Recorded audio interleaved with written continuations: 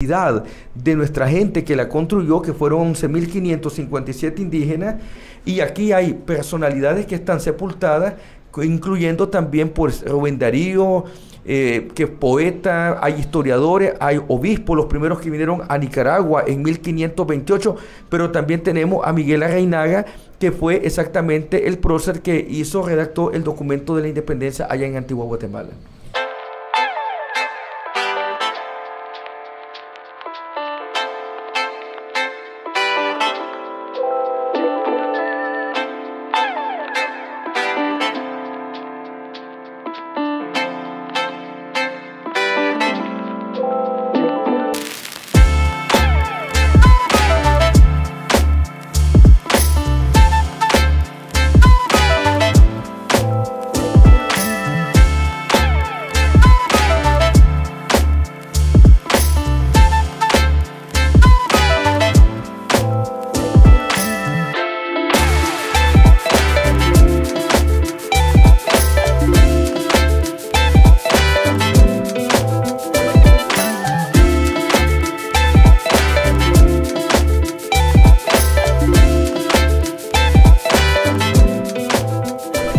Yo, what's up guys, this is your man John Marcus and you're watching Adventures in the Land of Lakes and Volcanoes. Today we are in the oldest city in Nicaragua, next to Granada.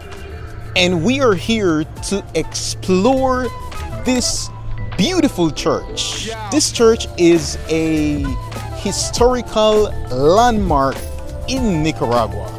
León stands as a captivating jewel among Nicaraguan's colonial cities, admired not only for its heartbreaking beauty but also for its historical significance. Nestled in the heart of the country, it proudly boasts the title of one of the oldest cities on the continent. With its remarkable blend of history, awe-inspiring architecture, vibrant traditions, and diverse culture, León effortlessly waves a tapestry that mesmerizes every visitor. In León, the past and the present harmoniously coexist, creating an atmosphere that invites exploration and appreciation. This city is not merely a destination, it is an enriching experience, a symphony of history, culture, and natural splendor that leaves an indelible mark on the soul of every traveler.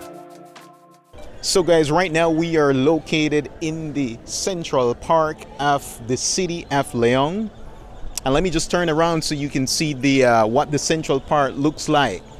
Very beautiful. You have birds, pigeons, and it's a place that is transited a lot by tourists. The Central Park of León is quite cool. I mean, you can sit down, you can chill, relax, watch the birds fly, and there are a lot of vendors, by the way, around here, you know. Now, the church or the cathedral is very sturdy. I mean, it's very sturdy. As mentioned before, it took 100 years to be built.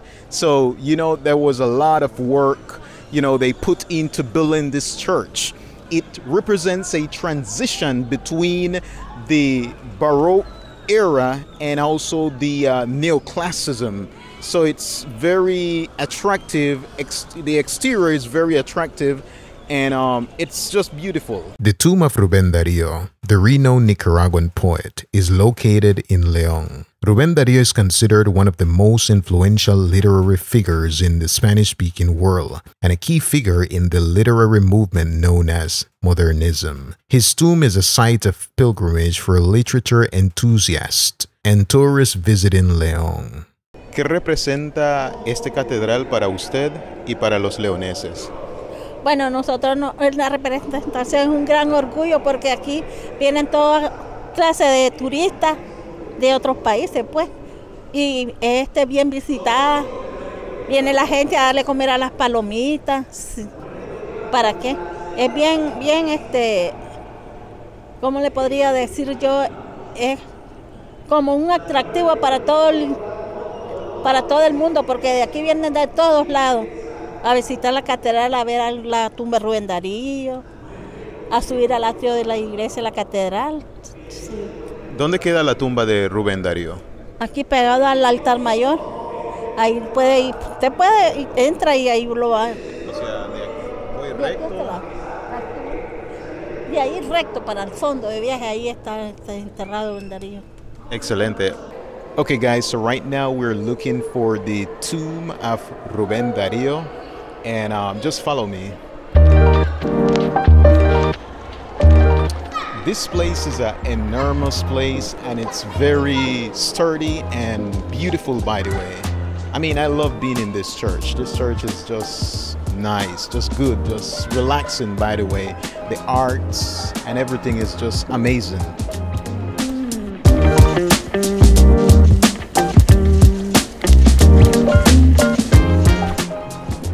¿Dónde queda la tumba de Rubén Darío?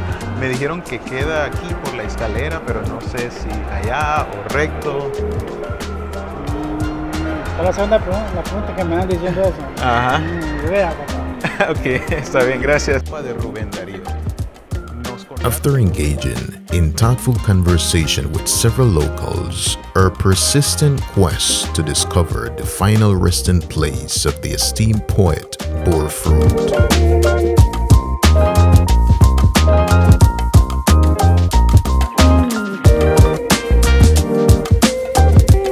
Guys, so we just found the tomb of Rubén Darío.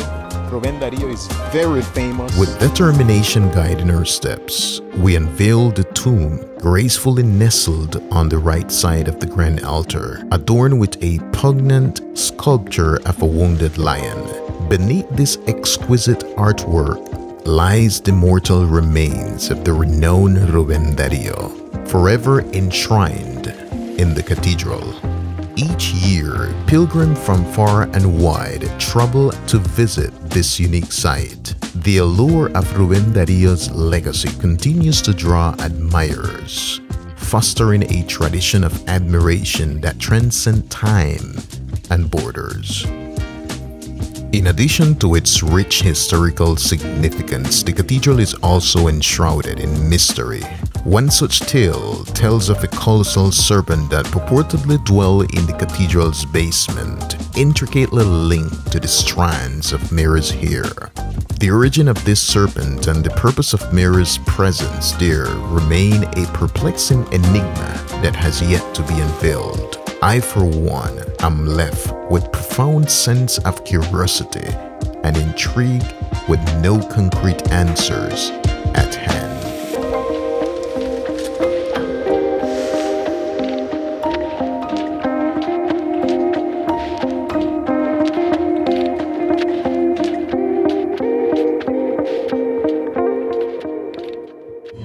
Cuéntame sobre la leyenda de las serpientes debajo de la iglesia.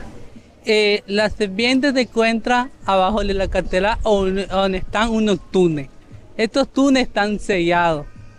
Ahí se encuentra la serpiente.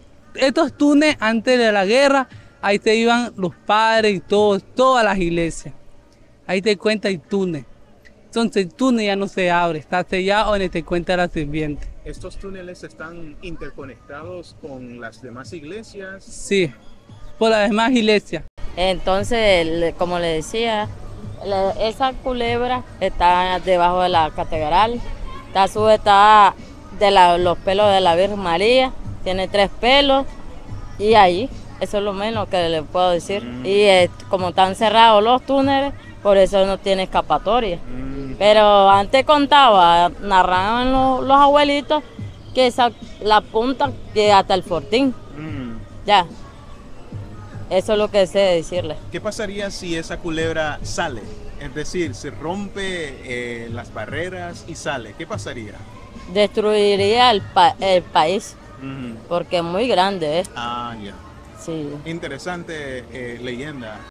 El Centro de Arte Fundación Ortiz Curdín is considered the best contemporary art center in Central America, in whose buildings works of art dating from the 15th century to the present day are exhibited, and include paintings by artists such as the renowned Nicaraguan painter Armando Morales, as well as such as the work of the world-famous artists such as Rubens, Miro, Picasso, Chagall, Matisse, Diego Rivera, Rufino Tamayo, Fernando Botero, and Roberto Mata. This art center is made up of 6 residences with large corridors, halls, and gardens built between the 18th and the 19th centuries, which are examples of the most authentic Leonese colonial architecture and historical passion for their design and styles. These residences belong to the illustrious family of the city. They were acquired and restored in 1999 by the Ortiz Gurding family.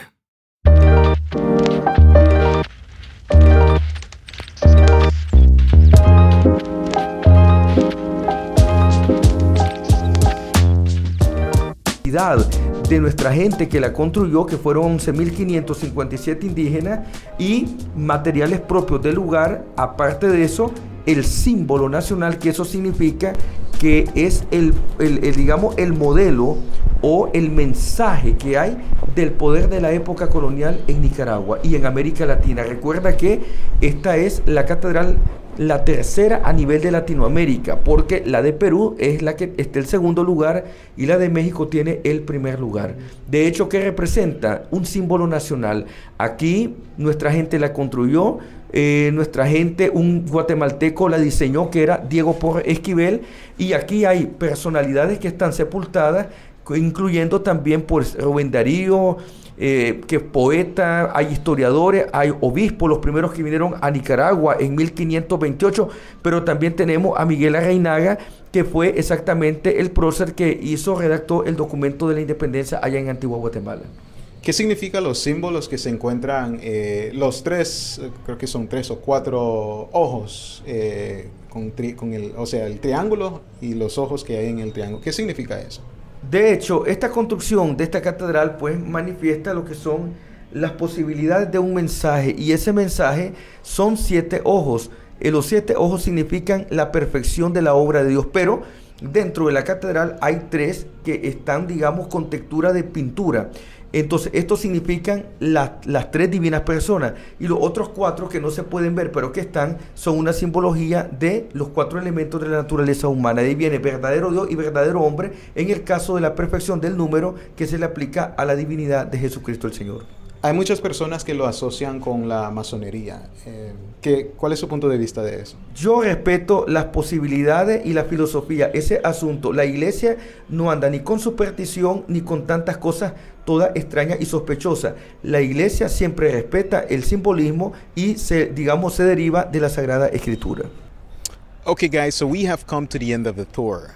Whether these symbolism or these symbols represent what we think they represent, man, we don't know. You be the judge. You be the one that decide whether there is connection between the church and Freemasonry. You be the judge. If you want to know more about the mysterious symbolism within the cathedral and you want to book a tour, click on the link in the description.